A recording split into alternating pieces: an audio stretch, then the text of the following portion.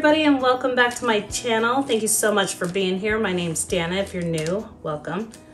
I am going to do a Dutch pour today, and I'm going to use the colors I used in my last video, which is the orange, phthalo blue, or this is Prussian blue, and then bright blue. I think this one was, I don't remember. Anyways, I wanted to see if I can get the orange to stay bright.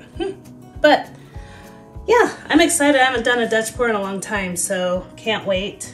I hope you guys enjoy this video. I'm gonna turn some music on for y'all and we'll get started.